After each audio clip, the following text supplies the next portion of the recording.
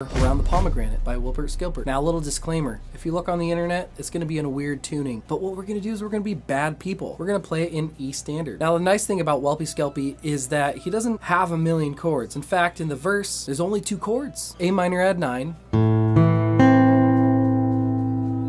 and C major 7.